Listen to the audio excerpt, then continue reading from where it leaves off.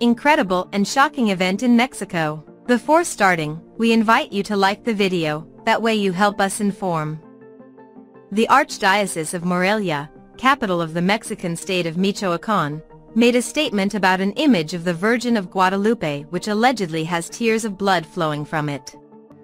According to local media, the alleged prodigy occurred on Sunday, June 2nd, Election Day in Mexico, when the Melchor Mondragon family noticed something unusual on their image of the Virgin of Guadalupe in their home. One of the sons noticed the reddish tears on the face of the figure.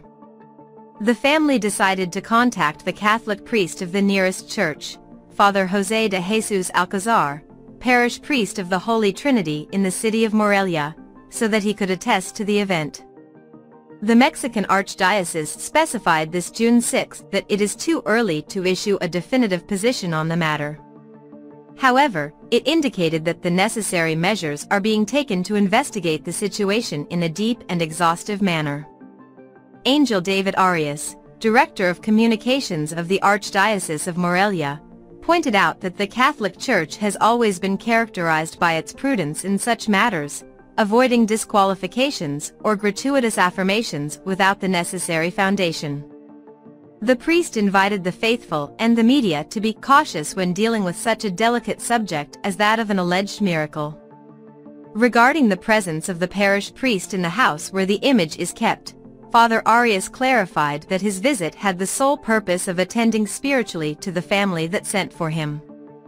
This, in no way, confirms anything in this regard, so he himself asked to treat the issue with appropriate discretion, while he invited them to take advantage of this moment to motivate their own conversion and family prayer, said the person in charge of communication of the Archdiocese of Morelia.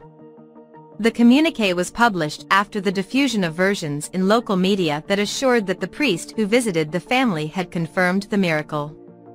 The spokesman of the Archdiocese informed that a team will be set up to carry out a detailed study of the case, and as soon as there is a relevant conclusion it will be made public.